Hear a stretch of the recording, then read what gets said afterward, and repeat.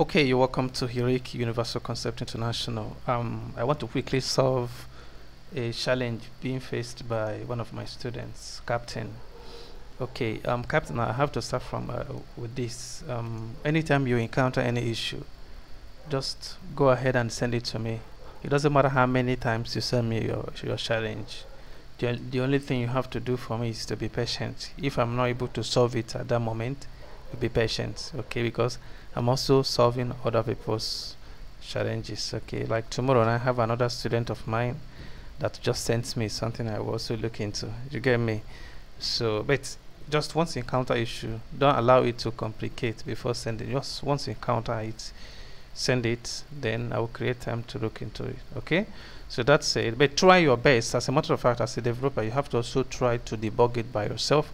Try and try and try and try. I know the more you try, the more you learn, until you are exhausted, having tried for hours. If you are not able to debug it, then you now send it to a more experienced person. You get me? Okay, now this is the issue. The issue is that the slider is not showing. Okay, the slider is not showing here. Okay, but it was showing before, but it suddenly stopped showing. So what happened? If you inspect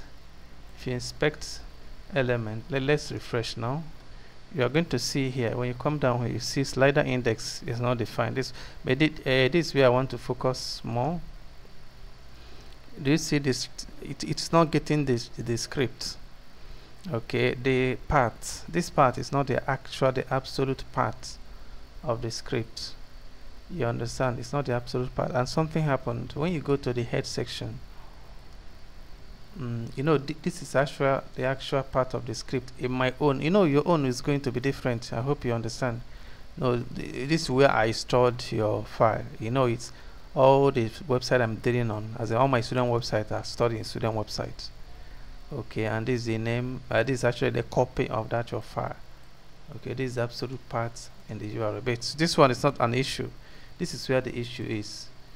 This is where the issue is. When you go to include, go to head, then move down. You're going to see that we included a script here, and the part of this script is different from the part of the actual part of the script. Okay, you have to, when you go down, when you go to footer, you're going to see that you also include a script there too.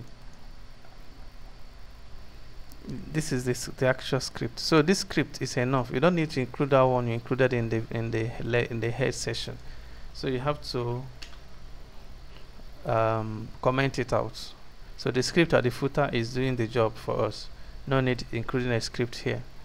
Hope you understand. So with this now, we've solved the issue of the script. So you see that the script is no longer showing, like the script not found is no longer showing. So what is showing now is slide index is not defined. That is from script JS. Okay, so we'll go back to script JS, not script JS but slider JS, please. So we'll go to slider JS. Okay, we go to slider JS, and you see that you commented out this is slide index. Okay, you commented it out, so let's change it. It will show another error, assignment to const. So you're not supposed to just assign constant to this, because this is going to change. If you watch, you see that you change it here, and so you have to use let here. Okay, so with this now, let's check again.